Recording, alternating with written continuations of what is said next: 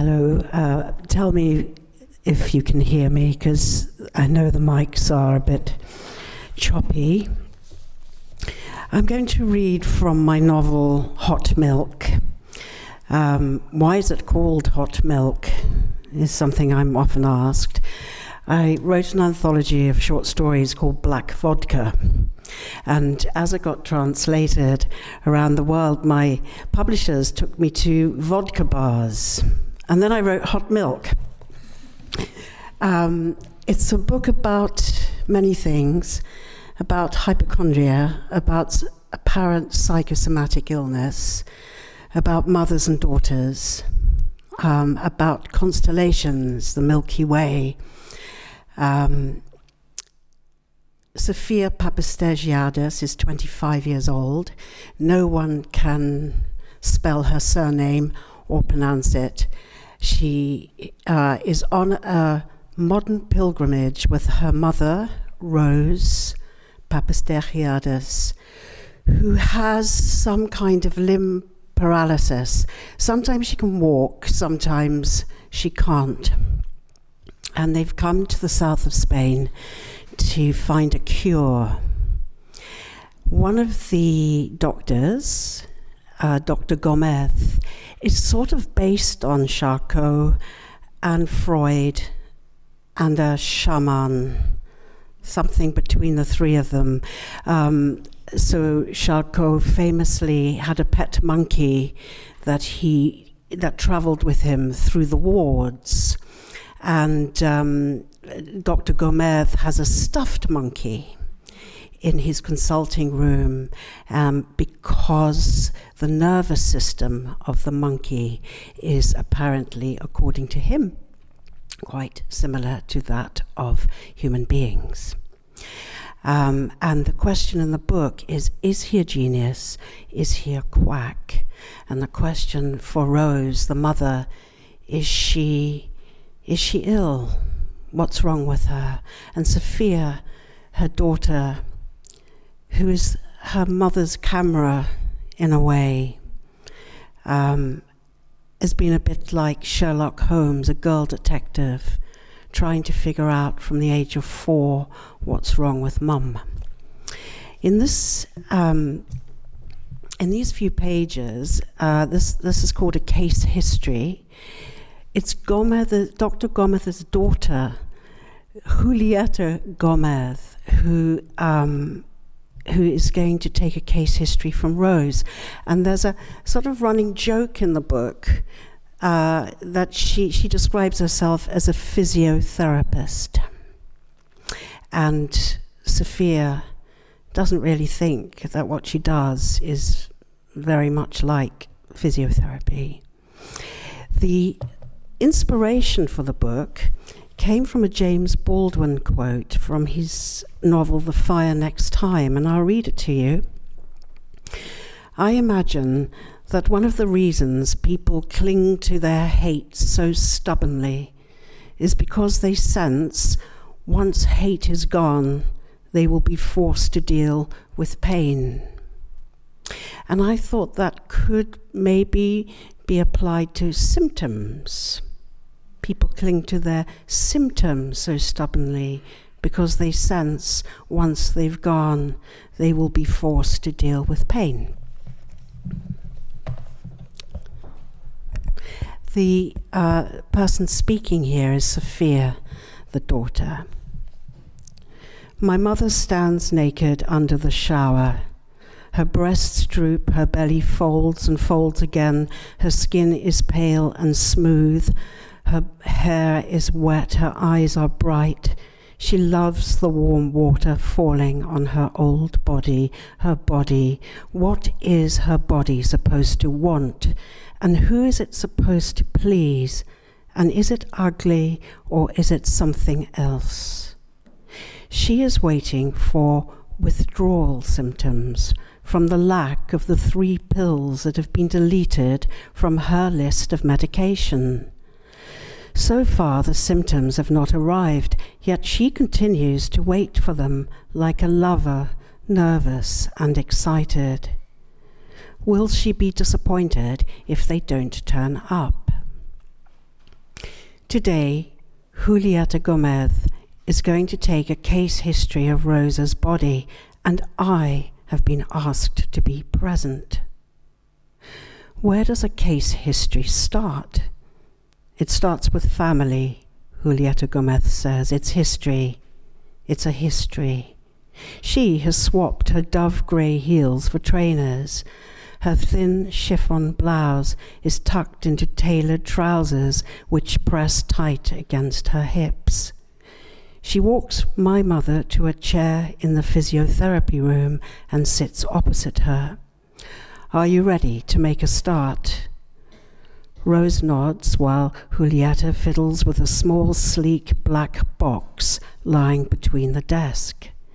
She has reassured my mother that this device was used for all the clinic audio archiving and it was confidential. So now the volume set levels were set. Apparently, they would both soon forget that their conversation was being recorded. Julieta spoke first to give some facts. She noted the date, the time, my mother's weight, name, age, and height. I sit uneasily in the corner of the physiotherapy room with my laptop on my knees, floating out of time in the most peculiar way. It seems wrong, even unethical, to have asked me to be here, but I had agreed to Gomez's request on the understanding that apart from Tuesdays, I would be free from the rest of her treatment. I have to pay for my freedom by listening to my mother's words. My love for my mother is like an axe. It cuts very deep. She is speaking. Her father had a temper problem, which can be confused with having high levels of energy, which can be confused with being manic. He needed no more than 2 hours of sleep a night. Her mother suffered from her father, which can be confused with depression. I know this history, but I don't want to be connected to it.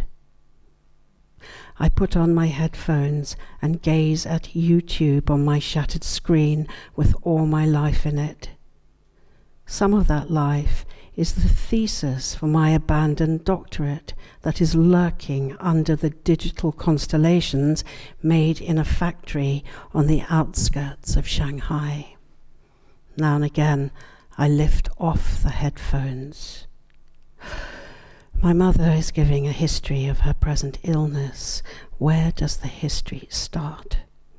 It moves around in time and merges into past history, childhood, illness, and all the rest of it. This is not chronological time. Julieta will have to later transcribe Rosa's words and author her case history. I've been trained to do something similar, except I'm not a physiotherapist, I'm an ethnographer. Julieta will have to, at some stage, describe the complaint that brought the patient, my mother, to her clinic, symptoms and their presentation. It is not one complaint, it is not even 6. I overheard 20 complaints, but there were more. The past, the present, and the future are simultaneously present in all these complaints. Rosa's lips are moving and Julieta is listening, but I'm not listening. I've asked to be present, but I'm not present. I'm watching a Bowie concert from 1972 on YouTube, and it is buffering while he sings. His hair is red like a blood orange. His glitter shirt is sparkling darkly to trigger associations of space travel, and his platform shoes are stacked high to lift him off Earth. Bowie's painted eyelids are silver spaceships. Girls are screaming and crying and stretching out their hands to touch the space oddity strutting the stage. He is a freak, like the Medusa. The girls are feral and fertile and freaked out. We are so pinned down on earth. If I had been there, I would have been the loudest screamer. I am still the loudest screamer. I want to get away from the kinship structures that are supposed to hold me together, to mess up the story I have been told about myself, to hold the story upside down by its tail.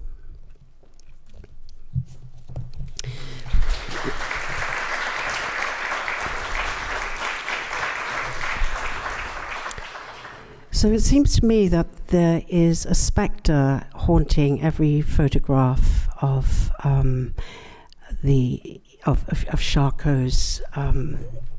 Charcot's performing women, and that spectre is us. It's all of us, and that's why they continue to be so fascinating. Charcot's quote, maybe it was Freud's favorite quote too, was, "Theory is good, but it doesn't stop things from happening." And this was something I was thinking about when I wrote the text for a short film that we're about to see, directed by my colleague, Jane Thorburn. So you have to remember that Jane Thorburn just had a piece of paper in her hand and a few visual ideas that we shared, and she made everything else happen.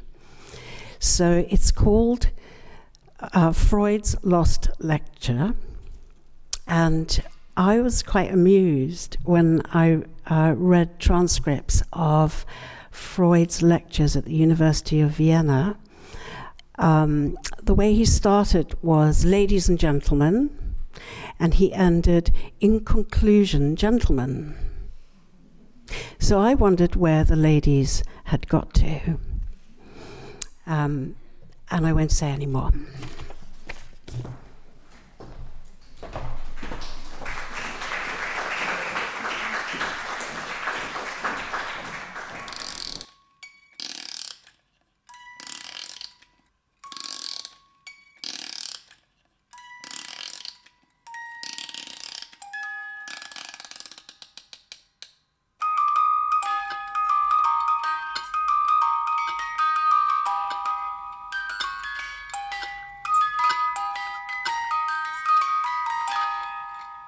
Ladies and gentlemen, and especially the lady hysterics amongst you, I must thank you for achieving such articulate neurotic symptoms for my scrutiny.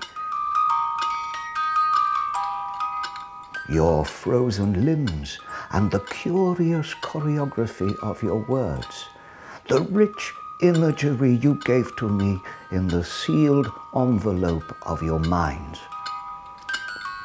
I must thank you for the conscious access I was able to gain to the half-open doors of your childhood bedrooms, where porcelain ballerinas twirled in slow motion on the lids of your singing jewelry boxes.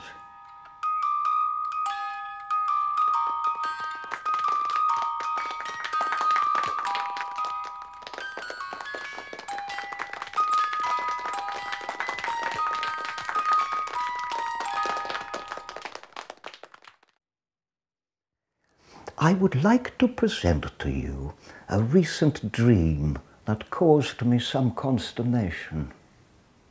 I am going to leave it to you, distinguished ladies and gentlemen, to interpret this dream on my behalf. Two snow leopards with pale blue eyes made their way into the kitchen of my last house in Maresfield Gardens, London. There, my pâtissière from Moravia was preoccupied with baking my weekly supply of Florentines. She bent over to stroke the leopards, and when she saw they did not bite her, she poured warm milk into her cupped hands and made strange little noises in her throat while they lapped the cream with their moist pink tongues. When they had their fill, she fed them the nuts and cherries left over from my Florentines. I watched them purr as their white tails whipped her ankles, and confess felt most unsettled when she sat on a chair and let them sleep across her bare feet under the table while she read the Psalms of St. Paul. At that moment, I realized I was growing the spots that had been erased from the blank page of the leopard's white fur. Emerging on my hands and arms were grey circles that were becoming black as time went on, rather like a photograph developing. What was it I was wishing for in my dream? Or, indeed, wishing away?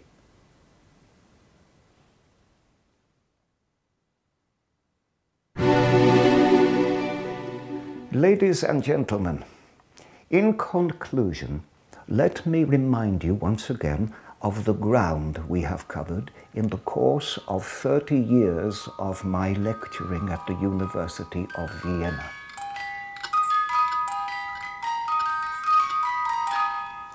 Just as the escalators of history rise and fall in the metro stations that map urban Europe, my intention has been to give the Western world the mechanism with which to descend to all that is repressed and shameful. Oh yes, it is perhaps not so much the ground we have covered as the underground we have covered. Our achievement is to ascend intact rather than broken, and feel the wind near the exit sting the tears on our cheeks.